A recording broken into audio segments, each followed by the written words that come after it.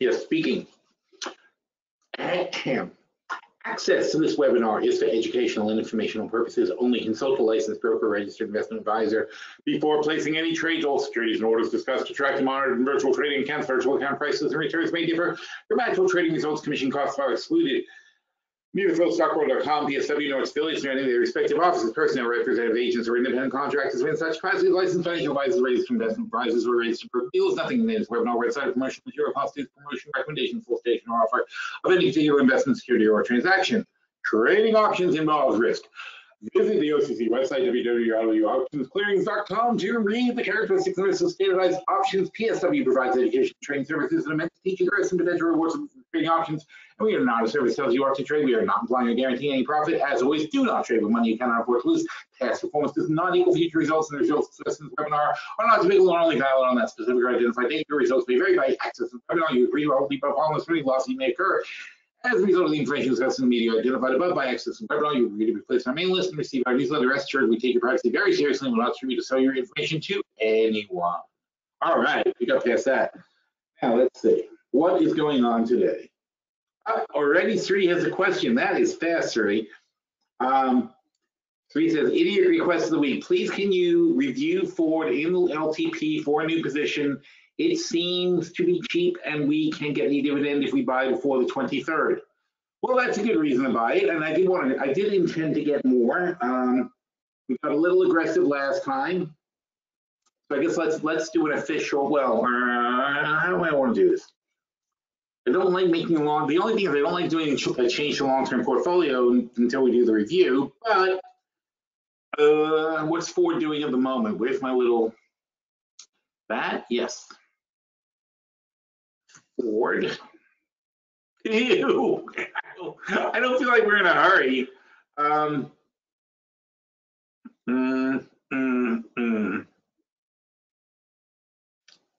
See, the thing is, yeah, that was me reading. Yeah, you know, like remember the Central Express commercial? They used to try to do that. I got pretty good at it. They had these Federal Express commercials with a really fast talking guy, and I thought that was pretty cool back in the days. I used to try saying things really fast. By the way, it makes it a lot easier though when it's written specifically to talk fast. That wasn't, but the thing I realized in the FedEx commercial, the actual the thing the guy was doing didn't have any trips in it. There are things that make your tongue trip or tie you up or make you pause, and you know when you're reading normally. And that's part of the reason the guy was able to do it so fast was because it was all very flowy for speaking. So it's funny, you don't realize a lot of things are easy, or a lot of things are designed to be easy, kind of like the way the financial system is designed to make rich people richer. It's just, it seems natural, but it's not. It's just like it's really actually laid out a certain way to give certain people massive advantages. The tax code, for instance, massive advantages that you get. So that's a good segue into reality, is because, you know, it's funny because you realize the tax code. I forgot what we were talking about the other day. Oh, real estate. Yeah, because if I form a real estate group, right? Like I put no money into a real estate group, or so just a little bit of money into a real estate group, and we buy a building. So, okay, let's put it this way. I organize an LLC, okay? And as the organizer, I have a 10% share of the LLC, even though I don't have any money. Maybe let's say I put in $1 million, but everybody else puts in $10 million. So they put in $90 million, and I put in $1 million. And so they put in 90 times more money than me in this $1 billion building, right? But we all have a 10% interest because I'm the organizer. Why am I the organizer? Because my name is Donald Trump or Eric Trump or other Donald Trump or whatever, you know? It's like, because I got a name and my name carries some weight because I have wealth and whatever, or perceived wealth. Doesn't have to be real wealth. But I'm the guy that can put it together. Also, by the way, I can get this done because my dad owns a building, or my dad's a builder, or my dad's friendly with a banker, or my dad is a banker. There's a million reasons why you're so privileged that you're the guy that gets to put the LLC together, and other people just invest in your LLC because your family name carries weight. So meanwhile, so if the building does well, I win because I make money along with the investors, and we all make money, but I'm making a massive leveraged amount of money compared to what the investors make. But interestingly enough, if the building does poorly, and don't forget, I can start these funds. Now see, I put in 1 million, they put in 100 million by comparison, right? I can have 10, so my 10 million can buy me 10 $100 million LLCs with buildings. And what happens if one of my buildings loses money? If the building loses $100 million, I get a $10 million tax write-off on my $1 million investment. That's how the tax code works. I'm a 10% partner in the LLC, so even though I only put in $1 million, but I get to write off $10 million on a loss. Isn't that cute? So when a building goes bad, it doesn't. Not only does it not hurt you, this is where Donald Trump became super wealthy. Not only doesn't it hurt you, but it actually gives you a tax deduction on the money you do make on other buildings. Completely outsized to what it should be, because now there's no logic to it. How do you write off a $10 million loss when you only put in $1 million? But you get to write that loss off against other buildings that you happen to make money on. So the tax code is designed, and it's not even an accident. It's that there are lobbyists whose job it is to put these loopholes in specifically to benefit people like Donald Trump. He or his dad or whoever, they pay lobbyists to get in there and say this needs to be in the code. It's very important because look at the risk we're taking and blah, blah, blah, and bullshit. It's all like that. And that's why the tax code is 10,000 pages when really it should be, when you make this much money, you pay this much tax. Everything else is lobbying. Everything else is exemptions. You say, oh yeah, well, a poor person should be exempt. Okay, some simple exemptions make sense. Like if you make less, and that should be the tax code anyway. If you make less than $25,000, we don't want your money. You're the person we should be helping. It's not complicated, is it? There are people who have money. The purpose of taxes is to redistribute the wealth. If you don't have wealth, then you're the one that's being redistributed to. Now, and then the funny thing is, Republicans love to say, oh, but the poor people pay no taxes and blah, blah, blah, and this and that. And it's like, and because there's 200 million poor people making $25,000, that's like, I don't even know. Sorry, brain's dead. I don't want to say the wrong number. Makes the whole point invalid if I can't get the math right. All right, so we have 200 million people making $25,000. Yeah, that's $5 billion. So they make $5 billion as a group. And they pay no taxes. And you've heard this argument from the Republicans, right? Look at all these people who don't pay taxes.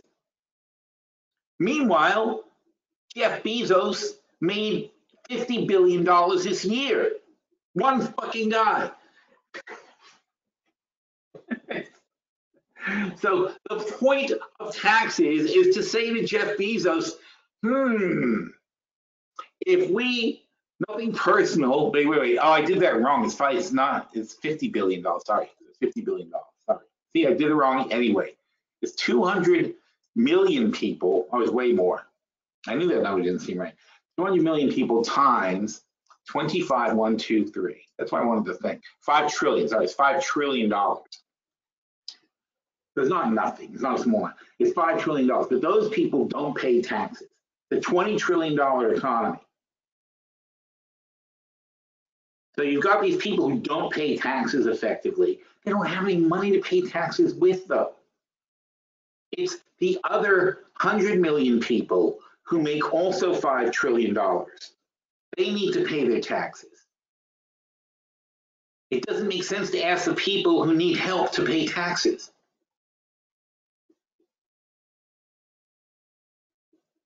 And so that's the whole point of it, is to redistribute the money fairly, to address the unequal distribution of wealth. And you can say, oh, I earned that wealth. That's true. You did earn that wealth, but you earn that. Then you start taking apart the argument. That's what they do. They chip away at the argument to say we're not privileged. It is. It's all privilege, though. And you have to recognize it in people. You have to recognize in yourself that you live through privilege, that you had advantages. I was talking to a friend who's a professor of psychology at Penn, and we were talking to another friend of mine. Four of us from high school got together in the city. We had dinner, and so we're really old friends, and we talked. We had a very serious conversation about race and relations and so on and so forth, and what we've seen over the course of our lives. It was very, very good. Actually, it was a good thing. Should have recorded for a documentary. But what we were talking about was, at one point, we were talking about the fairness of the system. And I was saying, I said, look, my parents came to this country, immigrated to this country from England, with nothing. They didn't really have money or anything like that. But my father was educated in college because he came from a country that educated its people. And he got a good job right away. And I went to school, and I was smart, and I did well, and so on and so forth. But I had no barriers stopping me at all. And that's why I was born in 1963. Meanwhile, a black person born here in 1963, it was far less likely that he went to a good school and lived in a good neighborhood. It was far less likely that his parents had money to put him to college. It was far less likely that his father had a good job. It was, in fact, 25% chance his father was in jail. And when his father went to get a job, he had a much less chance of getting a high-paying job than my father did. And it's just a fact. So I could say, oh, I wasn't privileged and bullshit like that, but it's not true. We're all privileged. Anybody who's white and male in America is privileged and has benefited from that privilege. I benefited from going to a school where there wasn't a single black person, where, not that was the benefit, but I'm saying it was just there were no black people in my school. The first black person I saw in school was junior high school. I lived in upper class and in at least middle class neighborhoods pretty much all the way through. So I mean, and black people didn't live in middle class neighborhoods when I was a kid. And how could you say that's fair? How could it be fair? It can't be fair. It could not possibly have been fair. And so when you say, oh, they have equal rights now, and the system has been fixed and we did all this stuff, it's like, no. There's no such thing as you can't possibly have done enough when me in my own lifetime had a huge advantage, and therefore my children have a huge advantage compared to that guy's children. It takes 100 years to fix this stuff, not 20 or 30 years. So we're all people of privilege, but and that's on the base level. But my point is that you have to understand what's going on at the top of this country, because we're nothing. As successful as we all are, we're nothing compared to these people who make $1 billion in a single year. Jeff Bezos now has $175 billion. This is one human being has $175 billion. That's it's 175,000 millionaires worth of money. 175,000 millionaires worth of money Jeff Bezos has by himself. And where did that money come from? It came from other people. It came from money that didn't go to other people who worked very hard and struggled and whatever. And again, not that Jeff Bezos doesn't deserve to be very wealthy. He had a great idea, a good company, doing all the right stuff, whatever. But at a certain point, if you're not going to redistribute the wealth, then Jeff Bezos's children are going to own your children. You put, Watch. I'll get back to regular stuff in a minute, but this is just something I really feel want to get off my chest. So compound rate calculator, let's see. Compound rate calculator, okay. That's a good one, money channel. All right, so you take Jeff Bezos's $175 billion. You can't even do it. It would break the calculator. So don't put any more money in. Give it. All right, let's say 40 years. He's got to be about 50, 60 now. So give it 40 years, and he'll die, and he'll give it to his children. And let's say it only makes let's say it makes a normal 8%. The market makes a year, and we compound it once a year. That's going to be $3.8 trillion. Okay. So now we take $3.8 trillion. How am I going to do that? Delete that? Yeah. No. Let's call this, let's try to remember now. This is 3.8 trillion. Now that's 40 years from now. So that's 2000, what are we in, 2020, so let's say 2060. Now, all right, that's good. So now that's Jeff Bezos's kid in 2060 gets $3.8 trillion. And if there's no inheritance tax, they get all of it. So 40, now that's an 8%. Amazon grows a hell of a lot faster than 8% a year, but let's just keep it in line. So, so now Jeff Bezos's kid, starting in 2040, is sitting there with $3.8 trillion, doesn't pay inheritance tax. And he now puts it in, he just keeps it in the market for another 40 years. We still grow at 8%, and he gets $82 trillion. $82 trillion is all the money in the world. Now, sure, there'll be inflation and so on and so forth, so the world will have more money, but $82 trillion is a lot of money. Okay. If you let wealth grow unchecked and untaxed and uninheritance taxed, then a very, very small amount of people will own the planet Earth. That's how it works. We are in the very early stages of a really tragic mistake. And it all starts with these attitudes that we have about like who deserves what and so on and so forth. Because, you know, look, that's the game. People, and not Jeff Bezos in particular, but you know, the Koch brothers and Trump and whoever and his pals, you know, there are people who are incredibly wealthy who feel that you shouldn't get anything, that nobody, you know, that they should keep everything they get. And that attitude is becoming the law. And if that becomes the law, we're doomed. So just food for thought. Okay, just food for thought. I mean, so in other words, you know, and like I said, it's just the way that we have this advantages. We've had these advantages over the course of our lives that have given us legs up in life. These guys are born not with silver spoons, not with golden spoons. They're built with platinum, titanium, whatever the frick kind of spoons in their mouths. There's no stopping this. It's like a snowball to hell. And that's what was wrong with the world.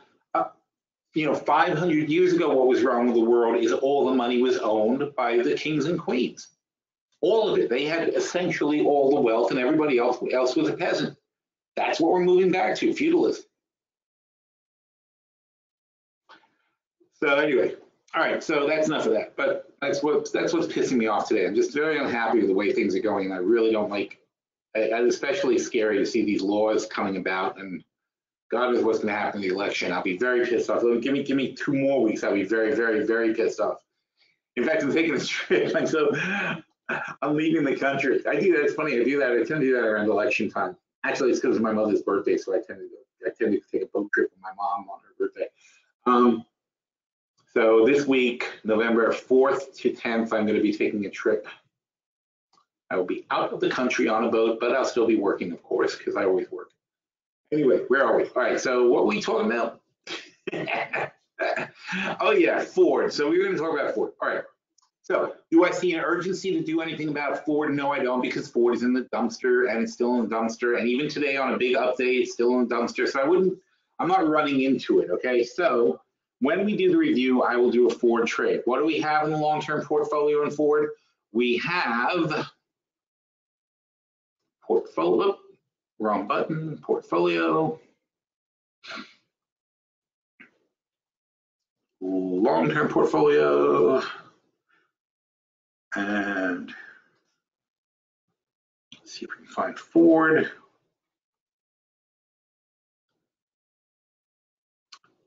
Oh yeah, see, last week we bought back the short calls because we thought it was really bottoming then, and I guess we weren't actually correct. It was down here, so I guess So that was not last week, but when we closed that, when we did the last rollover, we bought back the short calls anyway. So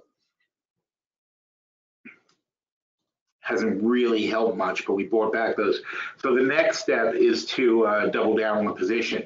But look, realistically, if I double down at 1045 to 878, it's 1045 plus 878 divided by 2 is 961. It only drops my average to 961. It's not really that exciting.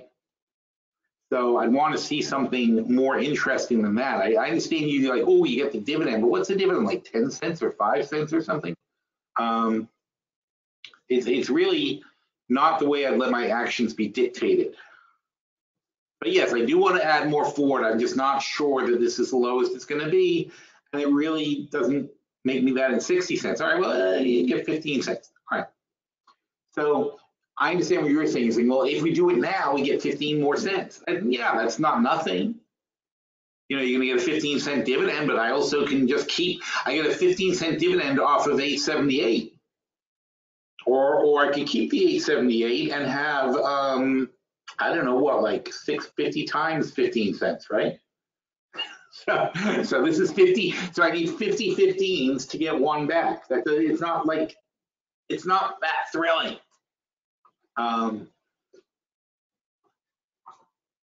So I understand conceptually why you want to do it, and the logic is there, but I don't know that this is a bottom for Ford, and I would rather be sure that it's a bottom before I jump in. I'm going to tell you, actually, at 845, knowing that I can drop my basis a whole buck, I'm a little more excited to buy it. But at 878, it's not that just to make the dividend. Now, of course, you can say, well, okay, well, if it's 845 plus 15, if it's 855 then, and I'm capturing the dividend, maybe that makes sense. But then I'd have to go look and see what I'm getting paid for the options. And we talked about that when we made the changes to Ford. So it's 880 at the moment, and I can sell the 7s for 220. So that would net me in for, now see that gets a little more interesting because I only have to sell half. In other words, the ones we have now are uncovered. So all I have to do is buy more for 880 and sell those, which brings down to 660. So now it's 6.6 plus whatever we spent originally. You understand I'm only going to cover the half that are new. So it's 660 plus 10.45 divided by 2, and now we're down to 852 is our average, but half of them will get called away at what was that number? Half will get called away at 7. But even if they get called away at 7, that would still knock down my total a bit. It's not so bad. It's a $1.50 loss. I'd be basically at $10. So lower my basis by 50 cents, even if they do get called away at 7. But most likely we're gonna, roll them along. And that makes sense because really you're just taking a $6.60 to $7 profit. But you see, it's not that attractive that I want to jump all over it. Ideally, when Ford is either at 7, in which case you're buying it for 7, selling the $7 calls for $1.50, let's say, and then you're netting in for $5.50 against your $10.50, and you're dropping your basis down to like 8, down to 7, $5.50 plus $10.50 is 16. You're dropping your basis down to 8. That's attractive. But that, by the way, is what will happen if they pull their dividend. So that becomes attractive, but there's no strike other than 7 or 10. Now, if it goes up to 10, even though we're already in at 10, it then becomes attractive to sell calls, and I would then sell. Well, how much would it be? Let's see. We're in between 7 and 10 right now, so it's going to be between these two prices. It'll be between $1.03 and $2.28. So call it $1.60. Now, if Ford's at 10 and we buy more at 10, but we sell all the covers at $1.60, we're effectively buying 10 minus 320, right? So we're double covering the new batch. Then we're buying it at 680 on the new batch, plus 1040 on the original 3,000 is 1720 divided by 2 is 860. So you see how that's more attractive? It's actually more attractive to wait until Ford goes to 10, then buy more, then sell all the covers, and now our average is 860 with a call away at 10 on 6,000 shares. So if Ford does well, we have a very clear plan to get our net down to 850. If Ford does badly, if Ford goes to 7, we would only sell minus 150. We'd only sell 1/2 cover, but then 550 plus 1040 is 1590 divided by 2 is also 8. So if Ford does badly, we will drop our net to 8. If Ford does well, we will drop our net to 8. All right, but if we jump in now, we're really not doing anything, we're not making enough of a difference. It's not worth, 15 cents isn't worth, jumping in for no reason. So I guess that's the bottom line. I did want to add to the Ford position, but not if it's just drifting along at 850. It's sort of an indecisive point. And there's no, if there were $8 calls to sell, I'd feel very different. I'd have a better premium, but there's not. So unfortunately, I'm going to have to pass on that, I think. But, for FYI, if you're gung ho to do it, those are the ways that you can do it to lower your thing. Eric says, what is your view on Ford? Wasn't able to locate it. I know it's very hard to locate. So if it's Ford or Macy's or something like that, the search for one letter is crazy.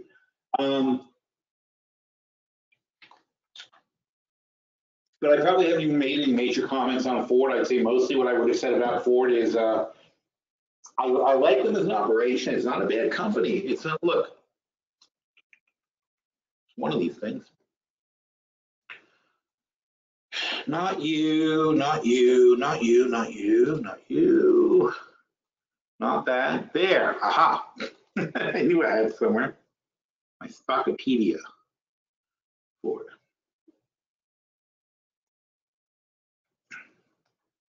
They're way more accurate than Yahoo as far as numbers.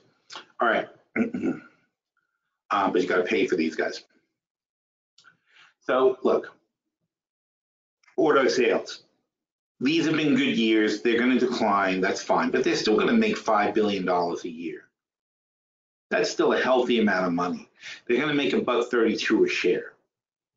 And you can buy a share now for $8.50 or I'm sorry, whatever the hell the number is. It is $8.50. Is it? That's crazy. I mean, it's weird. I just say it. I'm like, really? It's like I can't even believe it while it's happening. I mean, I don't know. What should I say about it? It's a freaking major auto company. They've been around for 100 and something years. They invented the freaking thing. They invented the automobile, and they're still here. They've got, you know, they're not going to go away. They're not going to die. They're a good, productive company making good, solid money. They're not going to make more money every year, though. This is the problem with legacy businesses. The problem with Coca-Cola. This is the problem with Ford. This is the problem with any major company. Problem with IBM. The problem with GM. They've got a global market share in a business that doesn't change very much over time. So expecting them to double and triple their revenue is ridiculous. They're not going to, and they're not going to, and inherent in that is they're not going to, you know, will Ford have $300 billion in revenue 10 years from now? No. They won't. They're going to have the same freaking share or less or whatever, but they're going to have some share of the auto market, but they're not going to go away and they're not going to take it over because there's plenty of other major players. And you don't go into the stock with unrealistic expectations of growth, but unfortunately, that's what traders do. I don't know why you would ever think Ford is hot, and I don't know why you would ever think Ford is cold. It's just fucking Ford. It chugs along, doing what it does. Look at this freaking look at this thing. 10, 12, 950, 1150, 950 again, 12, 13 almost, back to 10, back to 12. Nobody knows what this thing is worth. But you know what it's worth to me? I give them $10, they give me $1.30. I'm happy with that arrangement. I'll keep that for 10 years and make 30% over 10 years. Plus, I still own the stock anyway. They don't give me $1.30, but that's what the company makes. I own the company. I'm buying the stock. I own a piece of, I own my percentage of that money. Every share gets $1.30 back in earnings. And if it goes down to 80 cents and I gave them $10, I'm good with that too. As long as it's 80 cents, as long as it's 8% a year, they're doing you a service. That's why you should always look at your stocks. Anything that pays you a PE of 15 is just fine. PE of 10, better than fine. Paying you $1.30 on $8, ridiculous. That's all there is to it. It's not complicated.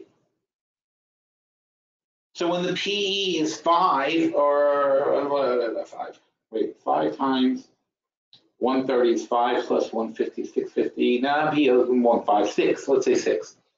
So the PE is 6. 6.5 probably on the stock.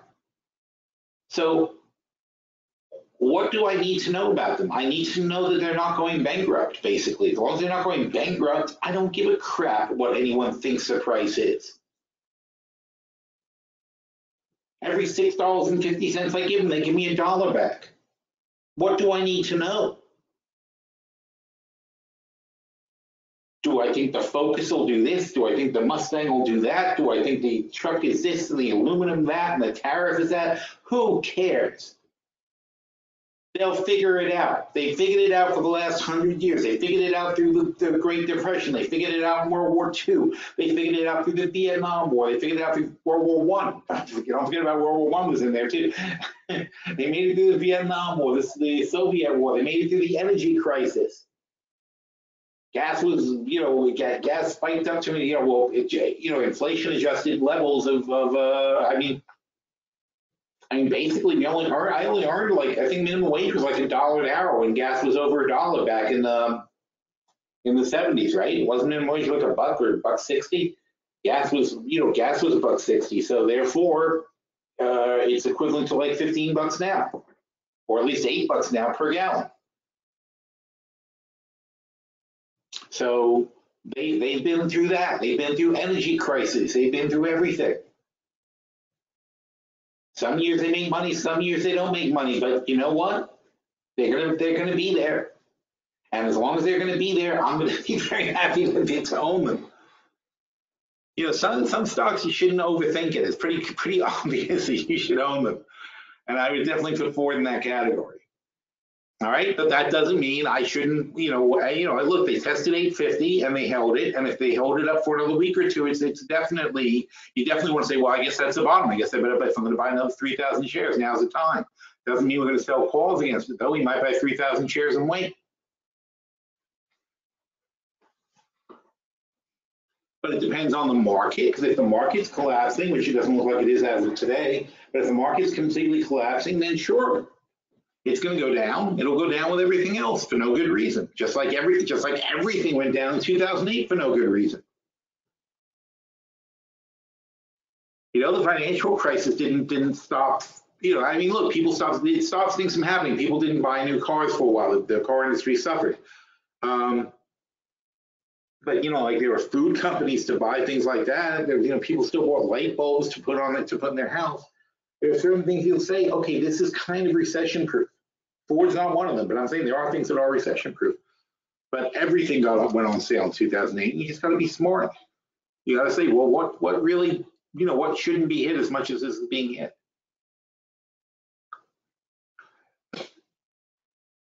All right. Someone says, BJO, any opinion on how quickly this has moved up? If I look at the 2-year chart, we're not far from the $50 top. Well, you know, well, okay, BJO is not really what you want to be looking at. BJO is simply a reflection of the price of coffee. And we're back to, see that it doesn't even have a long history. It's a short, not only are you looking at 2 years, I don't think the CTF, you can go back 2 years. But anyway, so we're back to whatever. But the point of BJO is it's a reflection of the price of coffee. And coffee is, if I can find my futures, here they are. Coffee, months. So you're saying, if I look at the 2-year chart, we're not top from $50 set back in January. So let's try to look at the 2-year chart. Here's the 2-year chart, and we're not far from whatever on BJO. Yeah, that's right. We're not far from here, are we? But you know what this is in freaking coffee? Another $20 move. We've been sitting here this whole time just for a $20 move. The bigger picture shows you the variance in coffee. Now, you look at oil, and you say, well, we're probably not going to go back to 100, but we went to the bottom, and we're all the way back here now. And if you look at natural gas, we were up here at 5, we went down to 2, and now we're at 350, or almost at 350. So you're looking at, well, let's look at other stuff. Let's look at gold. I mean, you know, I'm just showing you commodities. You have to understand commodities. We went from 1600 to 1100, back to 14. Now we're back to 1220. Well, that one's got plenty of room to go too. Indices. Well, that's not going to be a good example. You can't tell an index from 2-year charts. Those are just crazy up. Anyway, coffee. Oh, here's lumber. Lumber's in the tanker. Lumber went way down. It's coming back. See, lumber's going to be a buy soon because you get to a certain point, it's just too low, and then it's going to come back. But you're saying, let's get out because all the money's been made. I don't think so. I think coffee should be at least above 140. I think this is silly. I think this has been, look, we had some good crops. This was an overthink. This was caused by Keurig. All right, all the K cuts. Remember the crazy thing? What happens? Coffee was down, whatever. Then we got the, at the same time you got the explosions of Starbucks and everybody else. But what really happened was coffee pods. And the thing about coffee pods is it's a demand for coffee to fill up warehouses and fill up shelves with coffee. Okay, there were places where there were no coffee cups. Like think of where's that place my kids go? Kohl's. Is it Kohl's? I don't know. I think it's Kohl's. Anyway, it doesn't matter. It's Kohl's, Target, Bed Bath and Beyond. Okay, I mean, yeah, several places I can think of that we've gone to where there are entire shelves now filled with K-cups and whatever. It's like the pre-made coffee packs, right? They didn't used to have, they still have shelves filled with a can of coffee, although not as in vogue anymore. The grocery store still has their bags of coffee, but they also have shelves filled with all these little stupid cartridges to make coffee in. And all the hotels, I was just in a Hyatt in New York, and they had a rack, like a spinny rack with like every possible kind of coffee and a coffee machine in my room. Now, you think about that, because they didn't used to have that either. They used to have a little packet, a fancy hotel would have a packet of coffee for a machine. They wouldn't have like every kind of coffee. So my room had a pound of coffee in it at least in my hotel. The grocery shelves have pounds and pounds and pounds of coffee, hundreds of pounds of coffee. In the back, they've got thousands of pounds of coffee in boxes, right? And now every Costco's got them, every warehouse place has them, every the supermarket, Bed Bath & Beyond, like I said, you go in there and the first thing you see when you walk in Bed Bath & Beyond is all the coffee crap they got. That's where this demand spike came from, was warehousing a massive amount of coffee. It's not real demand though, that's the problem. That's why it went right back down. They warehouse all this coffee in all these various ways, and also there was also an uptick in more Starbucks. Every time you have a Starbucks, thousands of pounds of coffee, right? Every time you open a new store, thousands of pounds of coffee. And Starbucks then builds their own warehouse distribution centers with thousands and thousands of pounds of coffee sitting around that never used to be sitting around. Used to go straight from the grower to the grocery store to your cup. There were no in-betweens. There were no shops giving you coffee.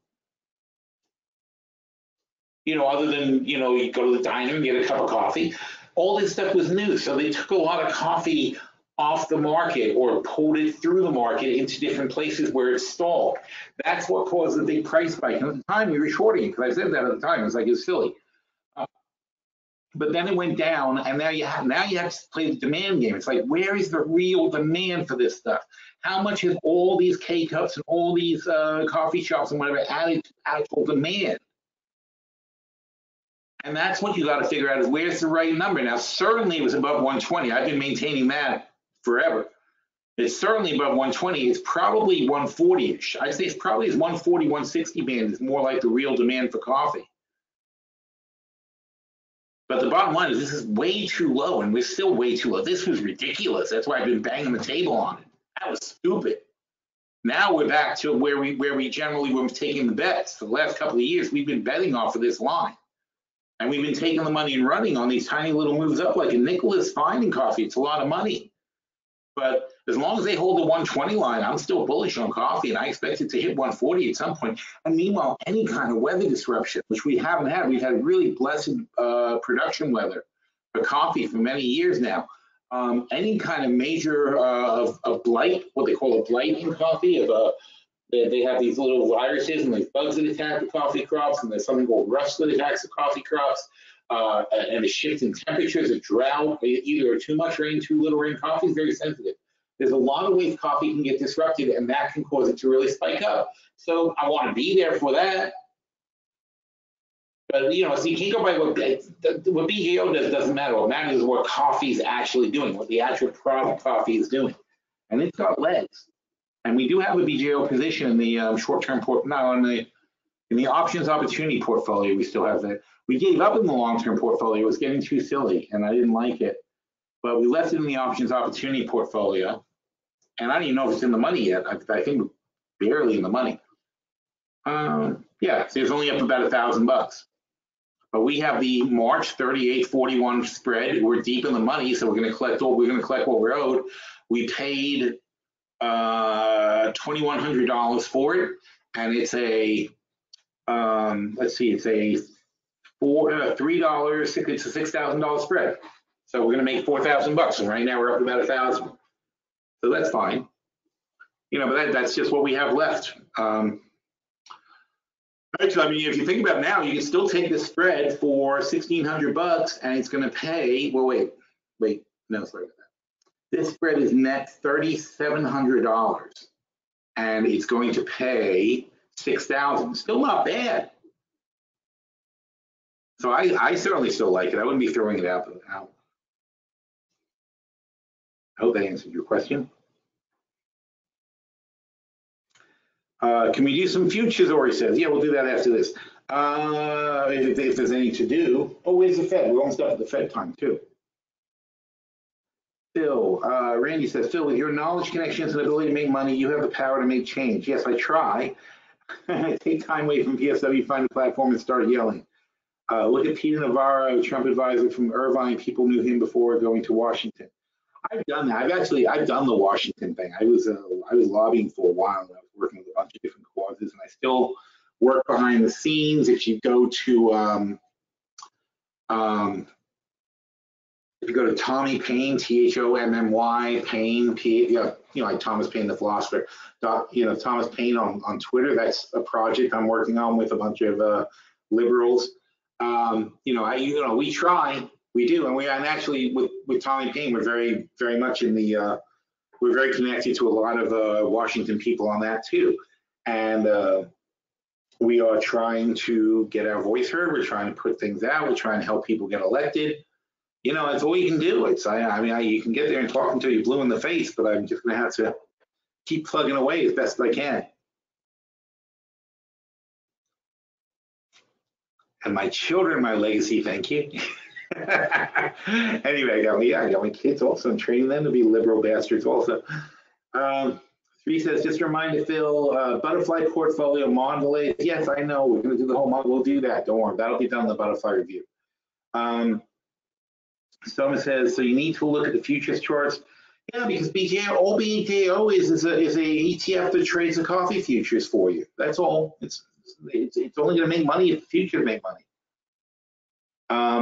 JC says, would you adjust the March 38.41 spread? I see. So I think it's fine. I mean, it's a time frame we expected to make the money. So I don't want to change it. I don't know what's going to happen after March. I was very comfortable with my prediction that in March we should be much higher than 41. As I said, it's currently $3,700. It's going to make $2,300 more, and $2,300 into $3,700 is whatever it is, 23 divided by 37. 62%. It's going to make 62% between now and March. I don't know. I don't know what you people want. I'm like, oh, it's only going to make 62% between now and March. We got to change it. I don't know. How can we live on 62% in 6 months? I'm sorry. I mean, it's a level of risk I'm comfortable with making. I don't know. I feel like an idiot excusing myself for making 62%. It doesn't seem silly to you? I'm like, oh, well, we're only going to make 62%. I guess we can mess around with it and take additional chances and maybe lose money instead of making 62%. But I'm fine with 62%. I really am. Anyway, all right, where are we? All right, futures. I did say look at the futures. So let's look at the futures. Boring. Oh, am I so glad we called out of those? What a call. Got out of, we had our oil long and we had our gasoline long, and we made about $500 as a pair. So I said that was enough. And I said I was right on the money, wasn't I? Wow. Talk about that. So how do I do that? How do I do that?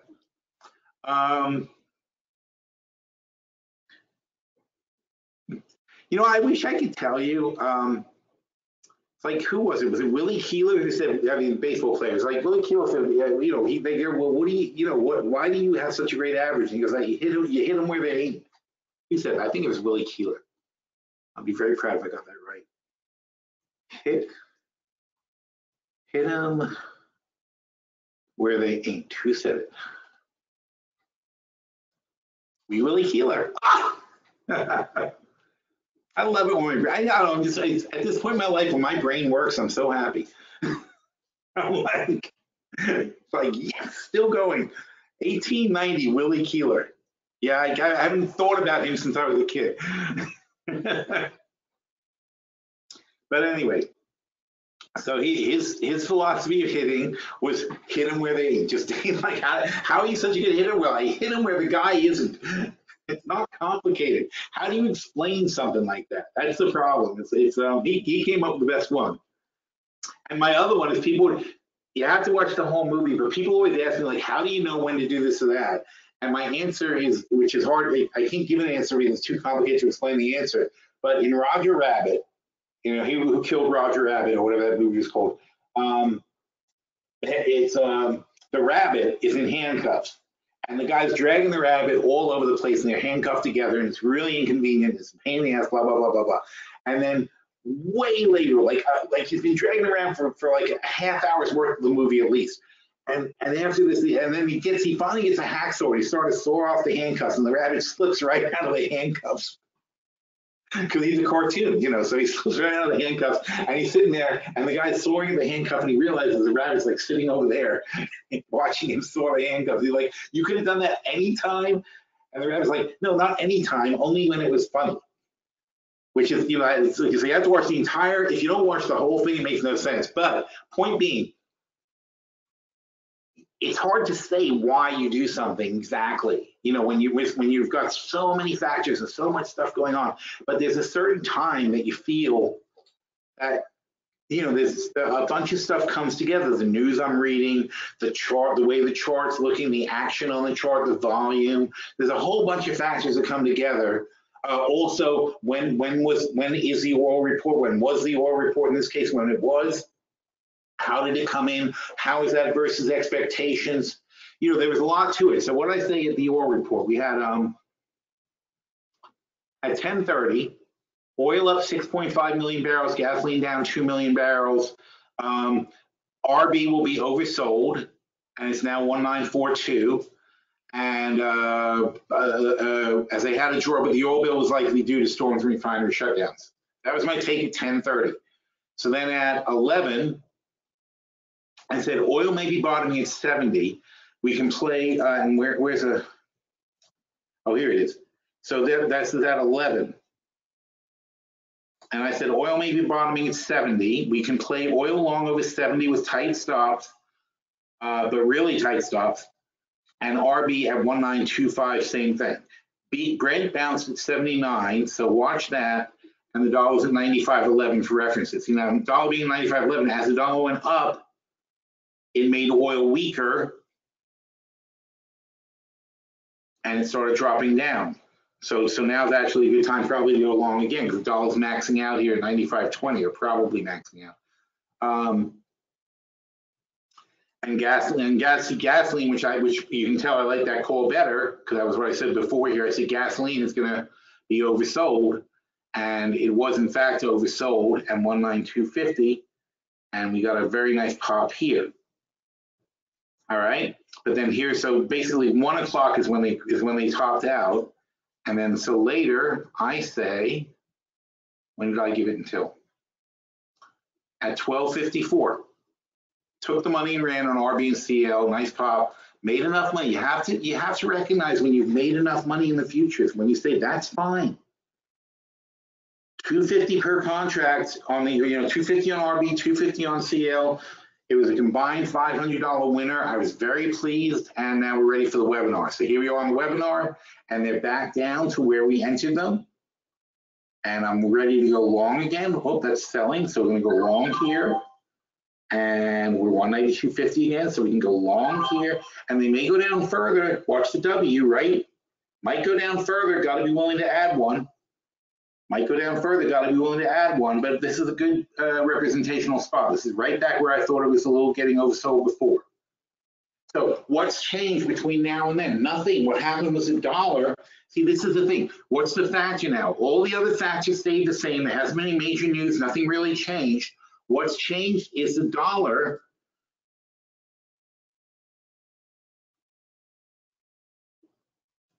The dollar got rammed higher. Get this out of the way.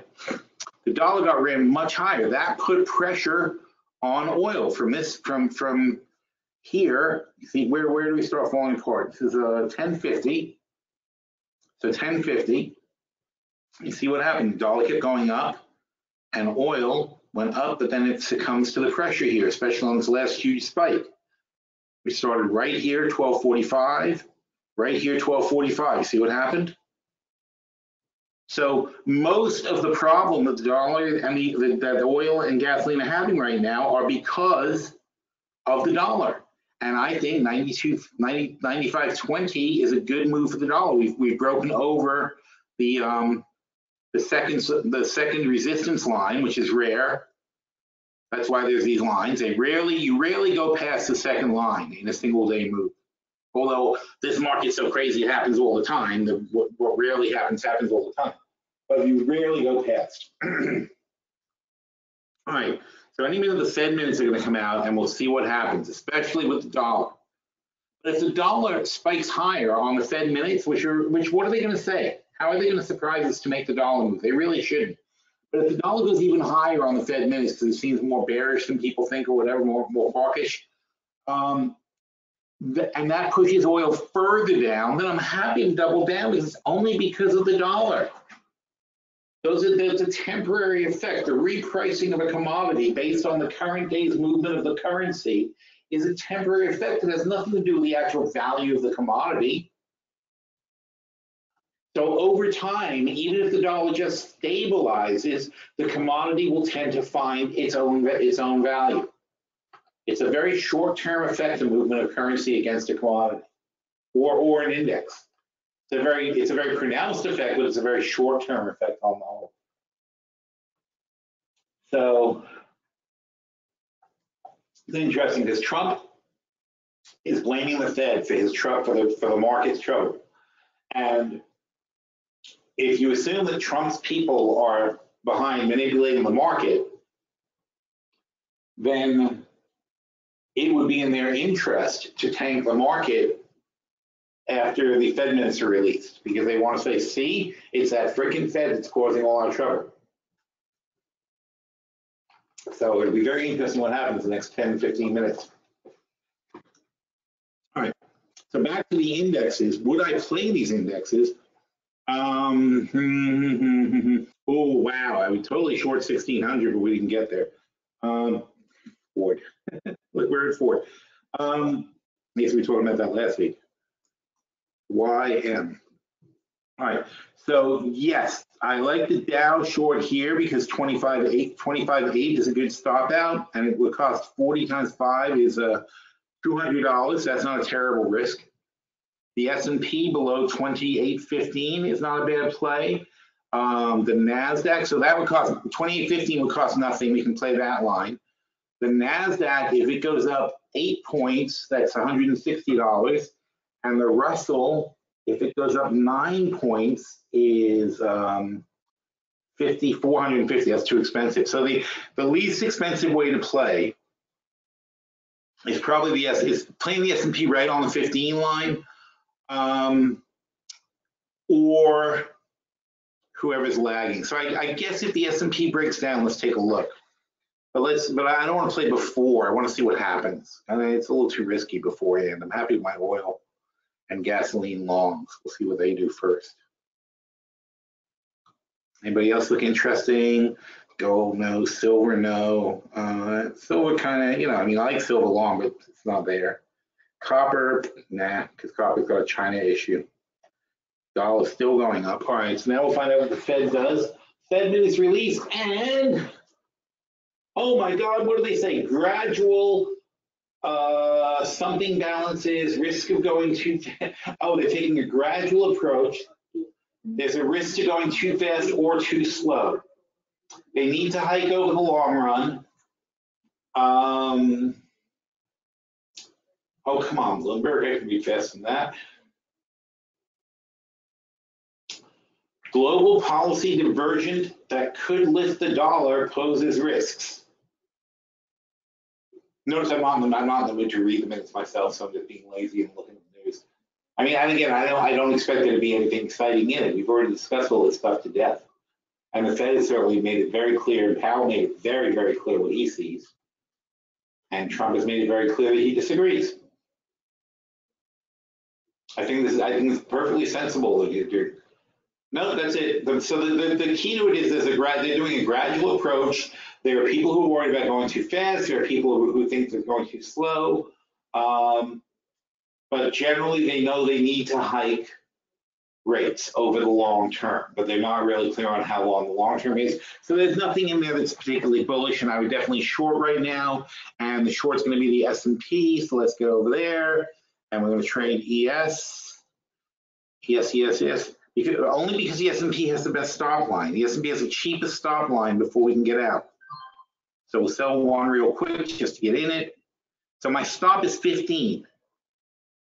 Up here is a stop, so I can't lose that much.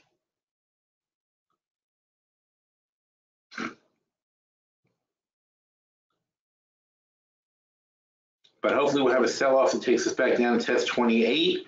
And how much do I expect to lose at 15? If it goes like 15.50, we're at 13.50. So let's say we lose 2, and that's going to be $100 basically on the S&P.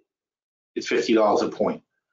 If on the other hand we go down to here, we're going to make 50 times 13, which is 650. So I'm risking $100 to make 650. That's not bad. But obviously, if I make 500, I'm going to get out. I made 100 already. 125. Because what's my premise? My premise is that there's nothing really here. So why should we be rallying if you're going to have a Fed statement that says nothing? So that was my premise when we were just talking about it. And now I read the statement, or I let Bloomberg read it for me. And there's nothing there. There's no surprise here. And if there's no surprise, then what's the rally about? All right, so now we're up 250. Now at 250, I want to protect my money, right? I don't want to lose 250, so I'm going to be a little bit more cautious here to make sure we lock in at least a couple $100. Because don't forget, I risk losing $100. So if I make $100, I shouldn't risk that. That's looking good though, isn't it? 2809. Come on, fail. 809,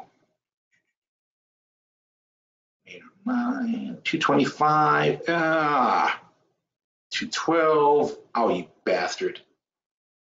You're kidding me. I'm going to take 200 off the table because I don't like the way it's moving. 187. I probably should take that. Now, no, don't like it. See how it went 118.42? I didn't like that. Now it's 110.1 though. So 175. So we made 175 in 5 minutes. That's okay. Now, if this breaks down below where it was, below 210, I might get interested again. But maybe I'll look to see who's lagging behind. Meanwhile, this guy's not making money. He's not making money. But we said we might go lower, so we'll see what happens.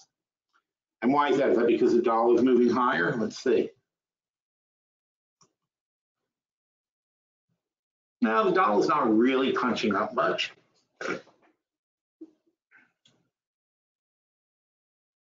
I mean, it spiked up a little. Maybe that's what pushed them down to there. And then that spooks people. Don't forget oil closes at 235. So the NYMEX trading stuff. So here's our best chance we can. Where's our entry's only right here. It's not worth doubling down on or doing anything. Wait, if my entry is 1924, why do you say I lost $80? I don't understand that.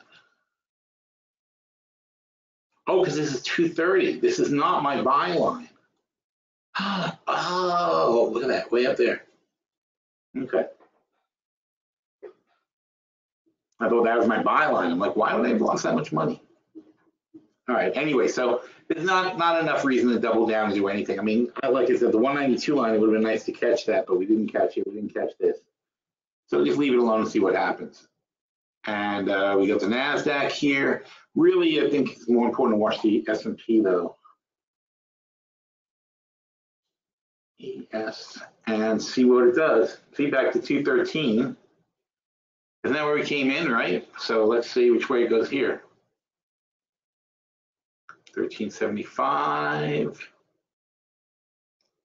All right, well, now, since we're not sure, we go back to the news and see how it was interpreted, or if anything was specially interpreted. Union Bank shares, sports gaming, Harvest Medicine, Spirit Airlines, Eurozone inflation confirmed at 2.1. Now, see, that makes the Europeans more likely to tighten because they don't want to be at 2%. They don't want to be. They really hate inflation because of the experience they had that led up to World War I with hyperinflation in Germany and stuff like that. They think that in their mind, 2%, like, inflation leads to war. That's the way the ECB sees it. So they really don't like inflation. So basically they're more likely to tighten. Now, if they're more likely to tighten, that should knock the dollar down, which should also be bullish for stocks, which means I like my oil long and my gasoline long more than I like my short on the indexes. But we just hit 215 again. Ow, come on, I missed it. I still want to take one more poke at 215. Yep. All right, let's see what happens. Take one more shot at the same place we went in before.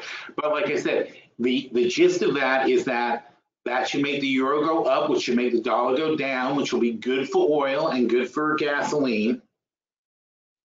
So I have more faith in these trades than I do in this one because a weak dollar is also good for the index. So even though I don't think there was anything bullish for the indexes, I do think that the ECB information is weaker for the dollar. But see, that's what you got to do. You got to pay attention to all these different factors and think about how everything affects everything else. Because they do. You pull on one string and it moves everything around. Caesars, Caesars was bankrupt once, or was just about bankrupt, and they're doing great. I used to bang my table. I used to bang the table on them too. I was like, it's freaking Caesars. I'm like, they go bankrupt the way Trump goes bankrupt. They come out stronger the next day. They only go bankrupt to wipe out their debts. Berkshire Hathaway looks cheap. JP Morgan says, well, there's a good way to boost the indexes, right? Tell them by Berkshire. Earnings boost the semis, pulls down services. How's Micron doing? We just added Micron. That's like one of our most recent pickups. Oh, that's what I wanted to talk about. All right, well, hang on. Forgot about that. Micron is not doing anything. It's terrible. All right. Anyway, all right. So that's all the news since we looked before the thing. I thought it said passing out. VP manufacturing. Boy, things are going so good over there, aren't they? The VP of manufacturing got out of the company. Wow, there's something horrifyingly bad going on in that company. Canadian manufacturing sales fall. They fell, but less than expected, so we should be happy about that. Wait, Tillman Fertitta. Oh, this guy? Oh, I like him. 13 cash to acquire Caesars. Wow. Dude, that's a lot of cash. What? What? $7 billion in cash? Wow, and it's more than that because he's offering 13. They got to take it. Ooh, we can do some arbitration on that one. Where was that? News. There. What? You're crazy. I mean, they started the day at 9. He offered 13. He's offering a 50% premium. Wow. And the stock isn't responding. He owns Fertitta. He owns all these restaurants and things, and he's a casino guy. He owns the Golden Nugget. He's definitely got the money. He's got the money, and he's got the guys who have the money. And, he's a good operator. I can't imagine why he would want to pay this much. But if you look at it, look at the PE of Caesars, 3.64. He's not really crazy. 5 billion in revenues, no income. I don't know where they get that PE from. I guess this year they're projecting income. Nope, I don't know where they're getting. See how that PE is very misleading. I don't know where they're getting that from. Still, good revenues, very solid numbers. He had 5 billion last year. Look at them now. They're moving towards 6 billion here. So revenues are up. Things are good. They've got fantastic property. That's why I was about Caesar. They have the best properties. All fantastic properties all over the place. And people love it. It's a great brand name. I am surprised though, because if I were him, I would have certainly bought up the empty properties in Atlantic City first, instead of buying Caesars in Atlantic City too. But instead of buying Caesars Palace in Atlantic City, I would have bought the hotels around Caesar's Palace for pennies on the dollar, which are, you know, Trump's old properties are bankrupt on both sides of Caesar's. But nonetheless, it's not a bad move because he's buying a lot of business. So that's interesting. Oh. All right, then step 2, as far as looking up stuff, is the Wall Street Journal and see what they have to say about the market and so on and so forth. But Saudis Turks spar over missing writer. Okay, really? I thought that Saudis were going to admit what they did. This is so. I guess they kind of. I guess they floated that yesterday. They floated like, well, we killed him, but it was an accident. I think they tried that yesterday, and you know, it wasn't officially announced, so it was like a rumor, and that got a lot of that. Surprisingly, people thought that was bad, and so now they're back to denying, which is really funny because everyone knows they did it. Yeah, they got pictures of the guy walking into the embassy and no pictures of him walking out except in pieces. Except being carried out in bags. They really messed up. Fed minutes point to continued gradual interest rate increases. Okay, well so we knew this.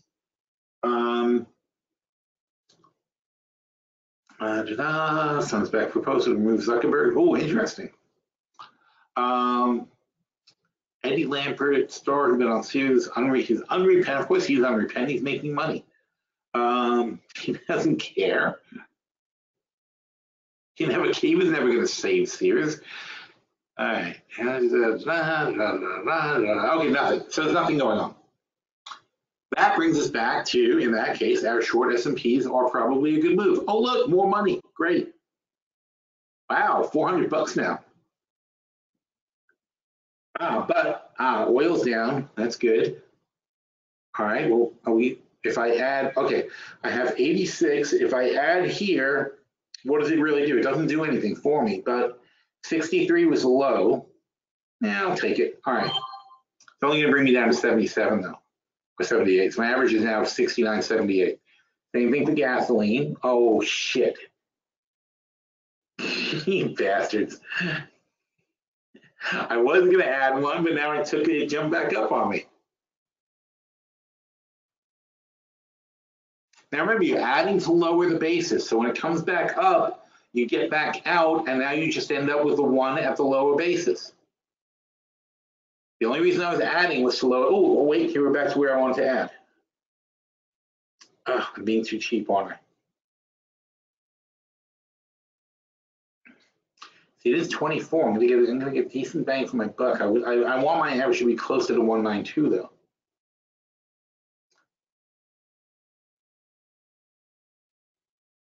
Here we go. No, that's not doing it. Nope, 66. What was the low? 63. So that's the next one I might want to add. But then I have to think, if I added 63, what's it going to do for me? It's going to bring, if it's 63 is 15 below, so it's going to bring these on an average down by 5. So it's going to be about 73 average. So is that really worth it? Do I feel like I'm going to get my money back at 73? Yeah, maybe. I think so, because I think the only reason, see, the dollar's plowed back up, so I think this is all about the dollar. Oh, here we go. Although both of these guys are falling now. See if we can get it. Oh, that was too easy. I don't like that. When it fills that easily, it's a little scary.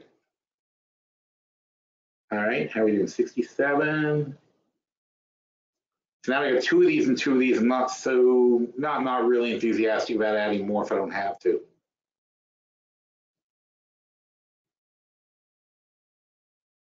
Let's see.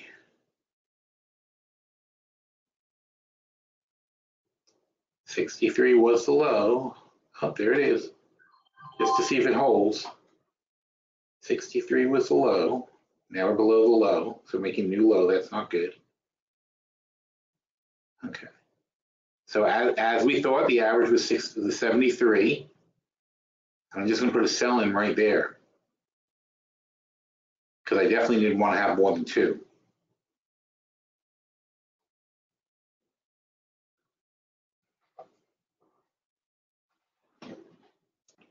But effectively, I figure this is selling pressure into the close of the NYMEX. It closes in still 20 more minutes.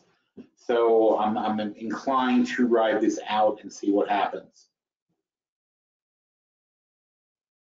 Because as I noted this morning, there's not really all that much selling pressure on oil. So this is just somebody's just getting out into the NYMEX close.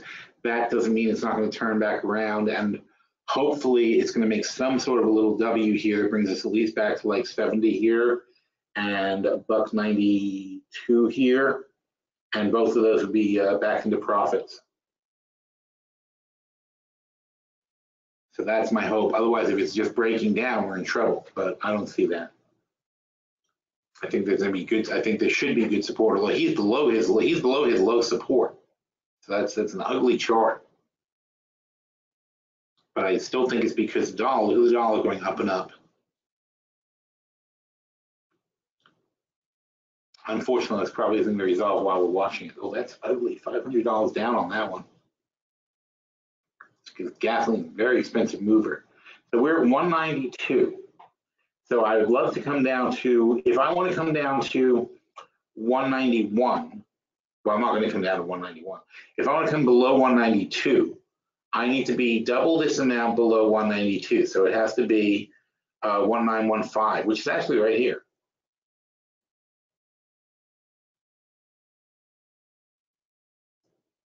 So if I can add one here, I'll get down to 192, which is a nice spot. Oh, he who hesitates, right? And up it goes. Wow. Oh, so that's what I'm thinking about. If I'm going to add more, I want to add more with the purpose of setting a goal that I think is reasonably attainable. If I can't do that, what's the point? All right, so we're just gonna let this go and do a few more things. Let's see if anybody has any questions.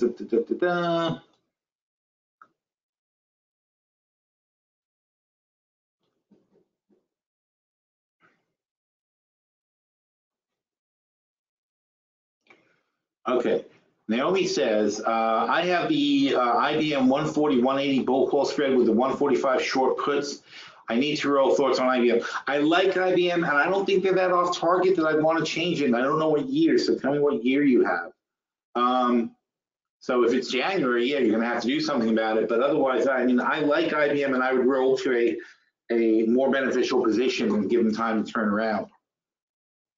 Randy says, I would have thought Yogi Berra. Aha. No, he was good. Yogi Berra is great, actually. But no, I knew it was a hitter. Yeah, I knew it was a hitter, and I knew it wasn't Ty Cobb because I freaking love Ty Cobb. And I'm pretty sure I know if anything Ty Cobb said, I think I would know it. Yeah, I was a weird kid. I thought Ty Cobb was the greatest player of all time, not Babe Ruth, but they were both amazing. There's plenty to be said for both. And of course, Cy Young. I mean, people don't appreciate Cy Young. Cy Young won 500 games. Won 500 games. Okay? He pitched 800 games. And that's still fantastic. I mean, his winning percentage is amazing if you think about it. But nobody's ever going to beat that record. People don't even pitch 500 games anymore. You can't be, you can't, a pitcher who pitches 30 games in a season, that's a lot. So to win 500 games, a pitcher would have to win basically every single game he plays in his entire career. He'd have to consecutively go like 25-0 for 20 straight years. It's just never going to happen. It's basically the most unbreakable record. And I always said that because like Pete, Ty Cobb's hit record got beat by Pete Rose, who was scrubbed from, who he bet on was on baseball was banned for life, and his record doesn't count. It's ridiculous. You think of what Pete Rose did, the morals we used to have back then compared to the morals we have now. It's like now you can molest women, you get on the Supreme Court, but if you, God forbid, you bet on baseball back in the day, and they ban you for life.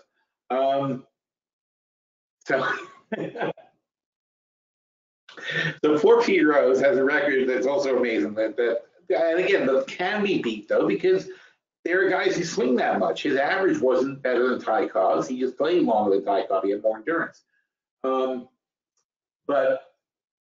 what Cy Young did is not just about being good. It's about being good and being consistent and having the longevity and the endurance to do what he did. And that's to have a combination of all of those things, like Lou Gehrig's hitting streak also, to have the endurance to play in that many consecutive games. And Lou Gehrig has a hitting streak record, and he also has the consecutive game record. But it's the consecutive games to play 20 years without ever sitting down or being hurt and without ever taking a day off. That's, again, they don't build people like that anymore. So certain records are just amazing that you look at. And then it goes, certain things just can't keep going. That's where you look at the market too. Oh, the Dow's at 121 now. Oh, yeah, look how good we're doing. 700 for the day. Very nice. A good webinar. Well, okay. On the other hand, we're losing it on the oil. Well, that's okay. All right, I am going to add here. Oh, it's a very frustrating trading futures. All right, well, so much for that. That's not going to fill anytime soon. All right, that filled, which is not a good thing because it was a low bid. So now I've got 3 at now we're below 192 though. This is unfortunately not going to get resolved today. I'm going to have to sit this out. And the thing goes here, but I'll take another one 69.50. I mean, some point's got to pop back. So now our average is 69.67. And basically we're just going to have to hope it pops back up into the weekend. But again, I think it's based on the dollar strength. And I think once the dollar calms down, these guys are going to turn around. Especially gasoline. There's nothing really bearish about the gasoline report. It's just kind of selling off with the market at the moment. That'll come back. It's the same thing we did early in the week. We took a hit and then it came back. It came back in a big wave yesterday. So you just got to wait. Oh, we have the 2800 line. It's probably a good place to take a profit on this one. Because it's probably going to bounce. Yeah, I'll take it. 850. And especially locking in 850 means I'm okay here. And it's cut half the losses on the oil. So it's easy to ride out the oil and gasoline if I got half the money made up on the index. If you're down on 2 and you're up on 1, when do you lock in your gain? Oh, look what happened. Wow. That was fast. That came back really hard. Look at this. Okay, now here's another thing. I've lowered my average to 67, right? We're close, but we're not there yet. That's no reason not to take the freaking money. So if this thing in any way hesitates now, I want to get back to 2. I mean, we just picked up $700. So the next move is see, the next move is against me. I'm out. So 1 and 2. So now I'm back to 2. All right, because yes, I went in to lower my basis so I could get back out even. But I don't have to get it back exactly even. I'm happy enough to just have a slightly lower basis than I started with before I doubled down. I don't need to make, you realize that if you get in here, if you double down and it goes up 10 cents, then you've lowered your basis by 5 cents.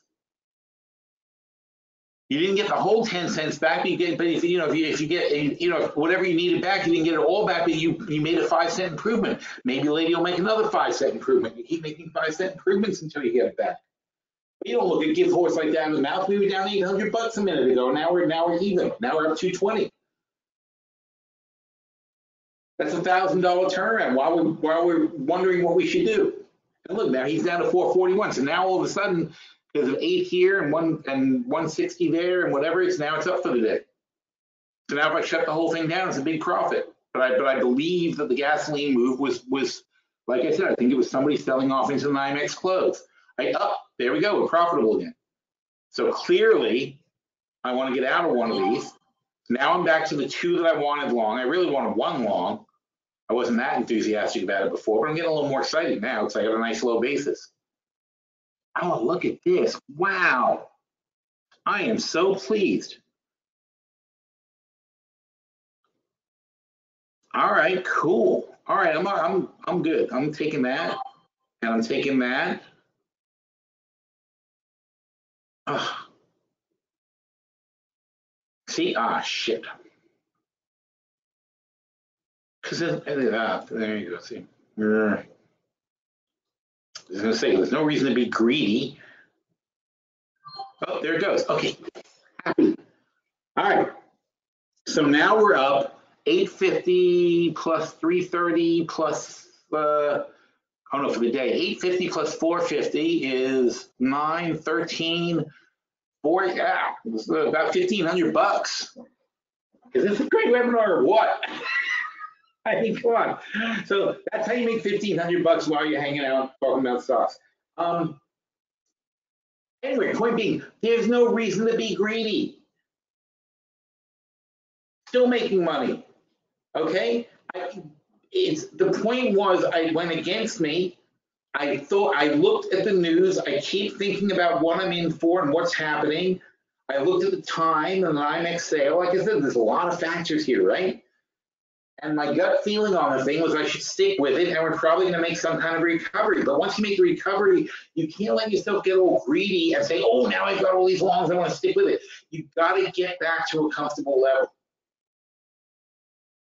All right, I was only looking to make a quick play on this and hopefully pick up a few $100, and now we're in for $1,500. I really would like to lock in a $1,500 gain. So any sign of weakness here is it. So here, 79, I don't like that. I don't like 78 even more. 79, if we can't get back over 80 soon, it's a dead trade. 77, really? So dead. Don't be emotional about your things. So here we are, okay, and we'll get out of that. And we're done, flat. So now 850, 360 is 12, 14, yeah, just under 15. Okay, so a little less than 1,500. Anyway, so there'll be a recording of this. Go back and watch it. It's just like anything you want to learn to do. If I'm going to teach you how to throw a pitch, if I'm going to teach you how to hit, you go back and you watch it, and then you watch it again, and you practice it, and you go back and watch it. But it's hard to teach, and it's hard to learn as far as what we're doing, because a lot of it's based on it's so many different things. It's hard to talk about them all at once. So I know it comes across a little scattery, but that's why it helps to review some of these things sometimes. And that's why I do a lot of reviewing and all the stuff I do, because it's important to go back and remember, why was I doing that? Because that way next time, in other words, by practicing, I remember last time we had a report and we have the thing and we have the Fed. I remember what happened. I remember that we should stick with this because if it goes against you, it's probably this. And then you do that. That's all. Anything you get good at is like that, right? If you're in chess, the guy moves his rook forward this much, and then you say, oh, well, he's trying to do this, and then I've seen that before, and then I can do this. The more practice you have, the better you get at countering and making moves. And that's what this is. It's not a roulette wheel. You're moving, you're actively trading these things. You're getting in and out, you're changing your positions, you're changing and adjusting. And if you learn to do that, you're going to get massive control on this thing. And you're going to be able to hit them where they ain't. And that's what we're doing. We're investing where they ain't. We're investing where other people are not looking. But you've got to be able to find those spots. Now, JC says the January 11-14 SCO spread. I don't know what SCO is right now. I mean, the real question is, do we think oil is going to get stronger into January is the real question there. So SCO is at 14. Do I think oil is going to be stronger into January? Not really. I mean, it depends on what the profit is. If your profit is, look, if you went into the spread with $2, I'm sorry, it's a $3 spread.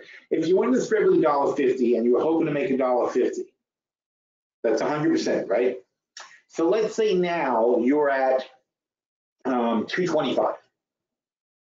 Okay, So you've made 75 cents, you've made 50%, but now you're risking 225 to make 75 cents. So now you're going to make 20, 30, 25% or whatever it is, so now you're going to make 25%. It's not a sure thing because you can get burned, you can lose the whole amount. So in other words, when you started the trade, your risk reward was even, right? You could lose $1.50 or make $1.50. But now you can lose 225 and you can only make 75 cents. Do we feel super strongly about it? No, because of the thing with the Saudis could blow up. We've got Iran, which Trump just today is moving harder on Iran. The Saudi thing can turn into a huge incident where Saudi says, screw you, we're cutting off your oil. And that can spike up prices. So there are ways to get blown out of the position. All right. Will I close SCO in the short-term portfolio or the long? I don't know.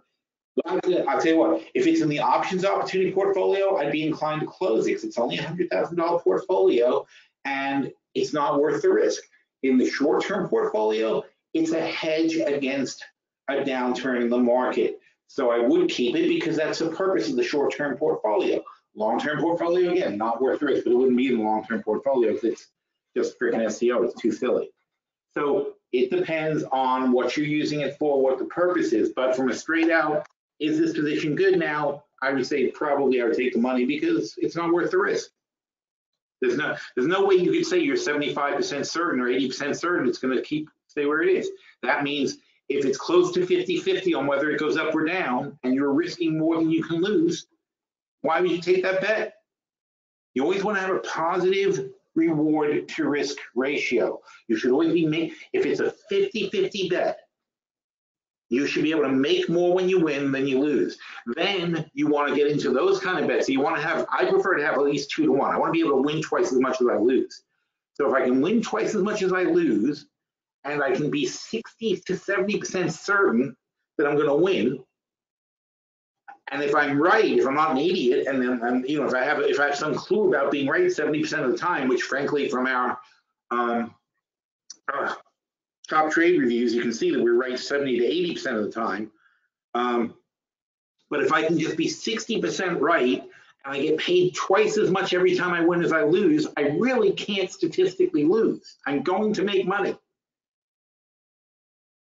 But that means logically, I should never make a bet where I don't get paid 2 to 1 and I'm 60% certain it's going to win. That, if I can do that and I can be right, I will end up making a lot of money. But on contrary wise, discipline wise, whenever you're not sure, if you have you have to look at every trade as a brand new trade. So if from this point forward on that trade, if you're not 60% certain that you are going to make money, and if your risk and reward is not positive in your favor, you shouldn't have the trade. End of trade. That goes all the time, every trade. Oh, it's that guy's cousin who owns a station. Yeah, but he owns a nugget, doesn't he? IBM, what's your price target? And can you talk about new entry? I don't have a price. I never had price targets. I mean, my price target is that a company should have a reasonable PE compared to its peers. But IBM's tough because the earnings over time and so on and so forth. But let's take a look. EBM, let's see. I don't like this. No. Yes, I'm too cheap. I don't buy the English version of your thing. So annoy me every time. If you don't buy the country, it blocks you out.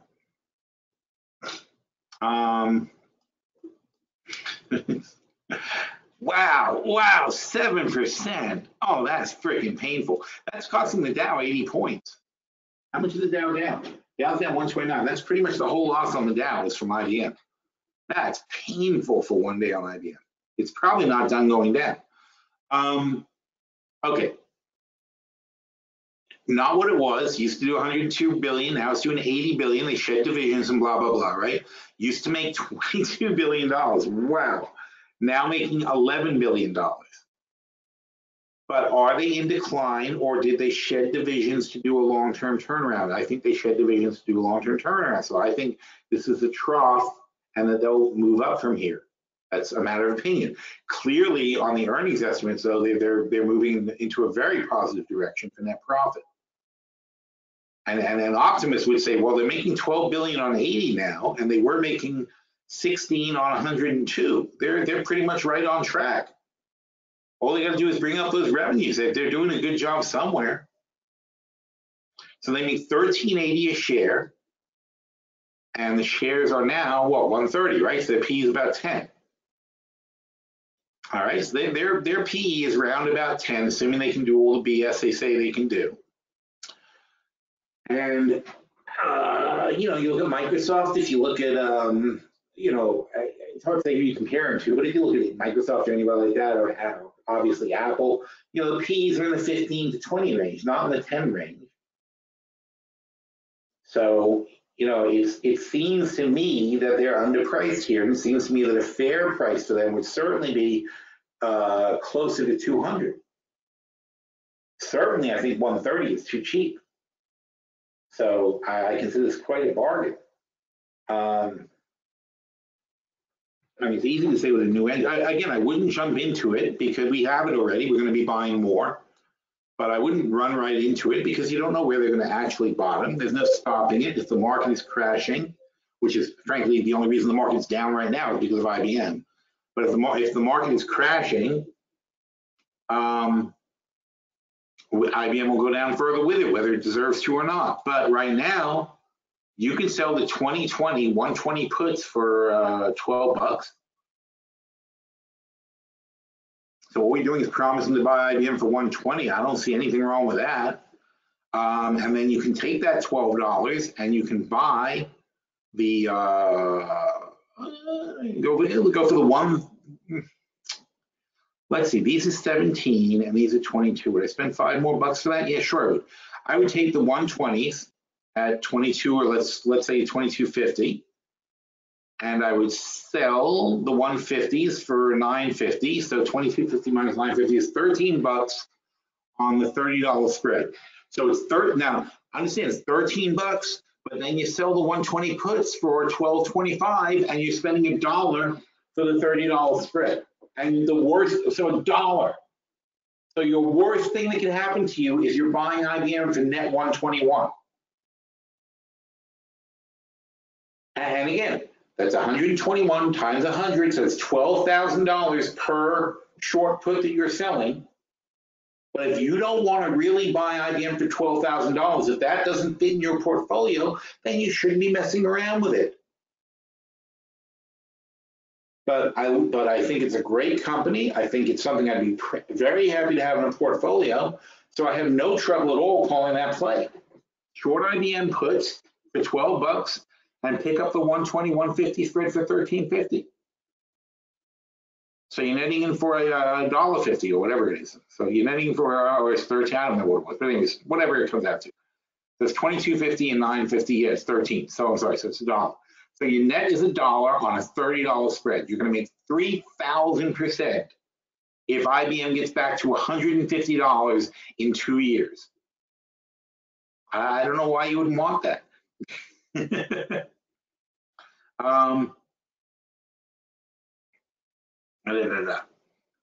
IBM. Burn says, why do you buy the 2020 to keep an option to roll? I don't need to, no, because well, look. Only if I get a better price and I think it's worth it. So first of all, you're giving up a year for IBM to improve. So the 2020 120 150 is $6 and 20 bucks. So that's $14. So first of all, you're spending more money. Not much more money. You're spending $1 more. You're spending $14 instead of $13. And what are you getting out of it? You're getting 1 year less for it to get to 150. So where is that better? Okay, the option to roll, if IBM goes lower, is the same anyways. The same that you spend $10 to roll down 20 more. So right now, the 120s are 22.50 and the 100s are 36.50. But so that would be $14.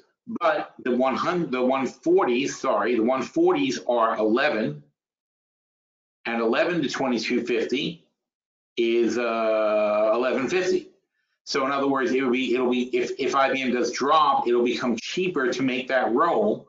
And if that roll gets to be, as a rule of thumb, I'll spend $5 to roll 10. I almost always spend $5 to roll 10. If I'm not willing to spend $5 to roll my calls $10 lower, then I shouldn't be in the position.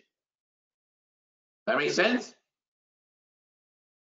What would I be doing in a position if I don't believe that rolling $10 more in the money is worth $5? If I don't believe that firmly enough to put my money down, why would I be long at all? If I have the 120 calls and I don't want to spend $5 to put them into the 110 calls, that means I don't believe in 120. It means I don't believe in 110. So 134, why on earth would I be in the position? Cut your losses and get out. You either believe in a position enough to put the money into it to improve it, or you don't. Don't be wishy-washy about your positions. Put your cash into something you do believe in, not into things you don't believe in. There shouldn't be any positions in your portfolio you don't believe in.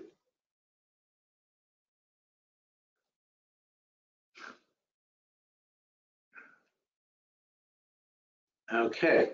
Okay, are we done? Oh, we're almost done. Oh, we didn't get to what I wanted to get to. Go another hour. No. No, I will not do that. All right, anyway, all right. Very quickly, with very little explanation, let's just go back to one thing that I wanted to talk about. Very important. Top trades. As you guys know, I sent out a top trade alert on a whole bunch of stuff here. Wednesday, September 26th, when we got nervous about the market, we decided to add income and hedges for Q4. And I said, you can start a whole new portfolio with these trades. Oh wait, I gotta break it out to a new window. If I do that, okay. And now I do this, and now I make that smaller. Hope you guys can see all this stuff. All right. Now I put that here. And is this a long-term portfolio? It is not. Meanwhile, by the way, okay, options opportunity portfolio 57%, short-term portfolio 172%. They're holding up very well. Long-term portfolio, this is magic. Long-term portfolio 95.4%, which is crazy. We've made a huge amount of money on this downturn. Why? And this is what's important for today. Why? Because of what we did here. Because we added 9 trades that were supposed to make $100,000 if the market was down to flat. In the LTP, we have BBY. We already had it. And I said, let's sell 20 BBY January 20s. Bed Bath & Beyond. Here they are. January 20 calls, sold them for $1.50. They're now 21 cents. We're up $2,500 on that one. Cake. I'm not going to get into it heavy because we were almost out of time, but let's look. Here's Cake. We added this whole position, and it is now flattish. I call that flat. All right, so that's a null. But okay, no, not really though. The point is, the overall position is flat, but the short calls, these are what matters. These short calls, the January 55 short calls, we sold them for $3. They're already $1.65. They're up $13.50. We're going to make all the money unless there's an amazing comeback. We're going to make all the money. That was our goal. The longer position, I don't care if it's down a little bit now. I believe in it. That was the point of all these. By the way, I spent 2 weeks. 2 weeks. I spent the last 2 weeks of September looking at these things. We were talking about it, and I kept saying, I'm going to do this, I'm going to do that. And I kept looking and looking and looking. My goal was to find positions that we would like for the long term, But the short term, I felt that they had a very high price for their short term calls. So we could sell the calls of January. It was all about January. I wanted to get it fine. So my goal was to find positions that were not that expensive to pick up for the long term, not that volatile in the long term, but would give us cash between now and January to offset any potential losses in the long-term portfolio. So in other words, I'm willing to work on all these long positions. I like cake long-term. I like these things long-term. What I wanted to do is pick up the short-term cash. That was the key to all these trades. So as far as generating short-term cash, these things are phenomenal. Chipotle, holy shit. I didn't add to this. I just point out at the time, we have these, I said as a new position, I love this. We have the 2020 spread, and we have the 460 short calls. And we had originally sold them for 60. They were still 37.30 for $74,000 at the time. And those things are now $36,000. So they've made $38,000. That's what basically saves the long-term portfolio. $38,000 gain from the 26th of September until now, which is just a couple of weeks, because Chipotle went lower. And what's our long position? Our long position is really only there to cover. Notice that we're down 45 and up 29. So we're down about 15, 16,000 on the longs. That's nothing compared to this money we're picking up. We sold $123,000 and we lost 15,000 on the longs. That's freaking amazing. And that was all a protected position from the long close. We talked about this last week or the week before. This is how you make your adjustments into uncertain periods. Now, the question is, the question I have to answer in the next 2 days, what are we going to do with this thing now? Do I want to risk this going back? But it has to come all the way back to 460 for us to lose. And we could still make $30-something thousand. It's hard. It's hard to say.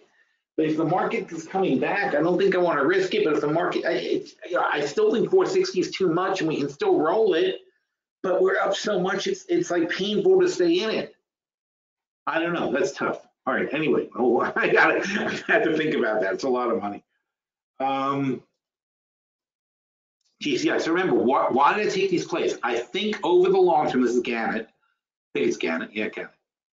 I think over the long run, they're going to do fine. They'll be okay.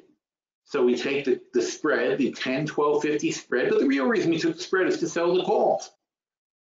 Lease calls, sorry, sell lease calls for 75. That's nothing, so I'm sure it's up. GCI, blah, blah, blah, blah, blah. So look, the net of the spread is actually about even. But the key is I've got these short calls sold for 525. And we get to do this over and over and over again and keep making money.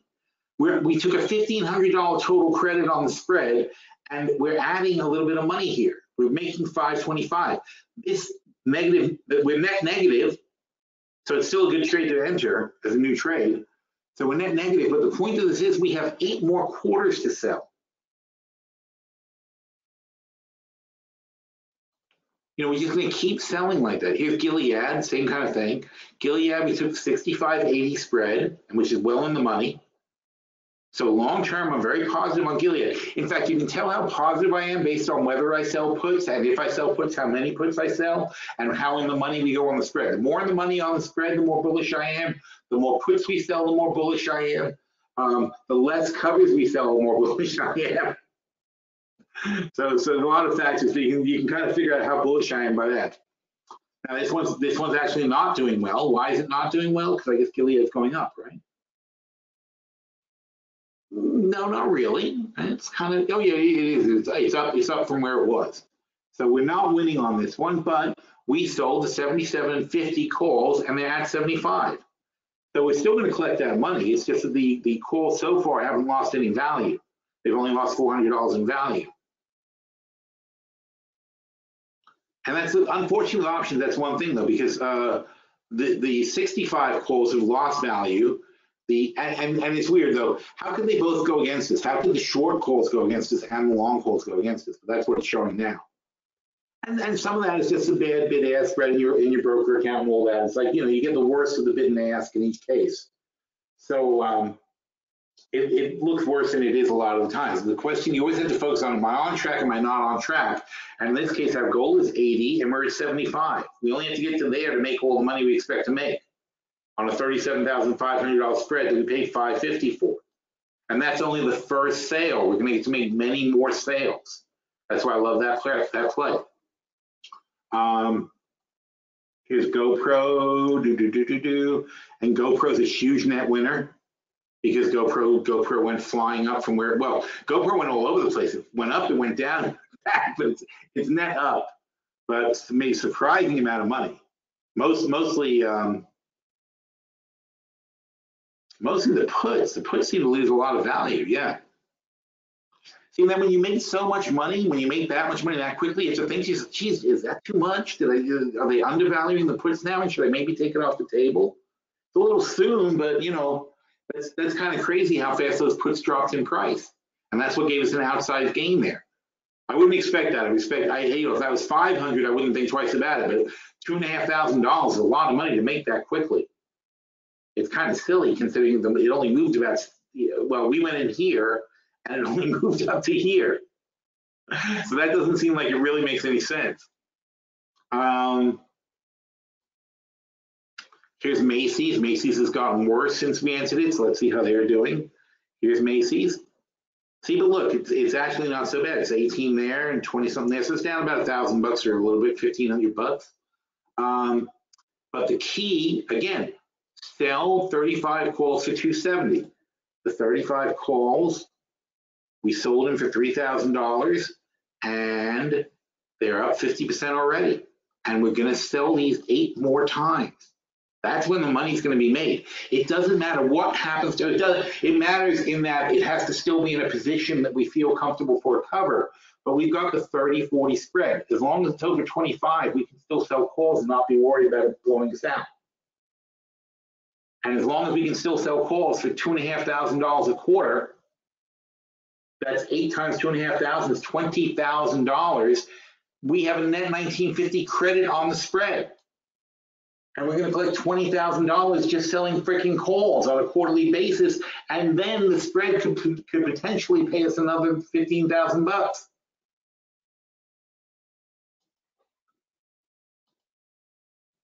And that's what this is all about. It's not about making, you don't have to make the money on every single position. You have to have a plan that's going to make you money. It's like renting an apartment. You don't get all the money back that you paid for the apartment the first month you rent it out. Your plan is to keep renting it out and get your money back. You got to think of your stock positions the same way. You keep renting them out and get your money back. You keep yourself in a position where you can be a landlord and collect rents and collect premiums. PSA was a straight up bet. I don't know if that's doing any good or not. That's in the put. That would be up on the put section. PSA. Nope, down 175. So still good. Target's down, which obviously would be good for us, I think. And then we go back to Target.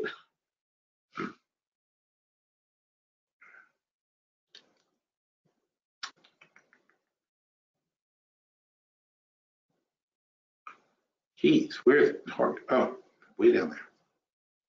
Oh, Target's doing okay. So Target's pushing $1,500. But again, what do I really care about? The 85 calls that we sold for $6,200, $6,300 over here, those are going to be a home run. We're right below it, but I'm pretty, see now here, I'm pretty confident. I don't think they're going to be popping back up. But again, we made 50% of our money. So depending on when their earnings are, we're going to have to consider that also. THC, one of our great stocks from last year that made us so much money. We sold the 28 calls for $3, and that was, where are they? 28 calls, we got 310. They're up 20%, $700. The 28 calls up here.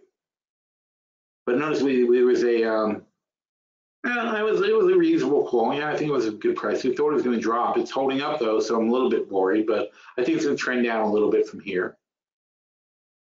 But you see, it adds up. A couple thousand here, a couple thousand there, a couple of thousand there, and then we got a big hit on Chipotle for $30,000. That's why the long-term portfolio is actually higher now than it was before the sell-off. You know, we made some very good plays, but the plays are, the plays were to establish a long-term position in stocks where we thought they had overpriced short calls, short-term calls. We were looking to stocks that had expensive January calls compared to a reasonable 2021 entry. So we're being bullish long-term at the same time as we're being bearish on the short term. And a lot of these trades, obviously, if they really go down, we're going to be very happy to adjust and add to them and roll them and so on and so forth. That's how we build our long-term positions, but we build it on the backs of the gains that we make from the short-term calls that we sell. And what are we doing? We're being the house. We're playing the game. We open our casino. We invite people to bet against us. We're saying, hey, we like these guys for the long term, but you know what? For the next 3 months, we think not. Now, don't forget, that's what I was thinking back in September when the market was still super high. Now, it's a little different because we had a sell-off. It wasn't as steep as I thought it was going to be. And maybe we're making support. We're going to watch our bounce lines and see how things go. And today the index is ending up flat after much chagrin, but flat is good though. Flat is actually, after yesterday's performance, flat is good. So technically this is a building day. There's nothing wrong with today's action. But that's how we save the portfolio. And so amazingly, the short-term portfolio, we're in again one of those positions where the short-term portfolio made a lot of money and gained, and long-term, this is almost $1 million already, the long-term portfolio by itself. So we're in really good shape here as far as portfolios and the balance. And like I said, the options opportunity portfolio held up extremely well. And the butterfly portfolio is 37%, I say. Oh, 36.6. It never changes. And the money talk portfolio is 93%. Ah, that's so great. Well, next Wednesday I'm on the show. So next Wednesday we're gonna make changes to the money talk portfolio too. So very excited, but we came through this dip extremely well in incredible shape. And now we're gonna make our adjustments over the next 2 days. I have a lot of work to do. So I will be talking to you guys in the chat room. Let's see, and everybody's good, no other questions. Well, that's it, we're gonna pull right at 3 o'clock on the dot. Have to exit here, perfect ending. Have a good week, talk to you guys in chat. Take care.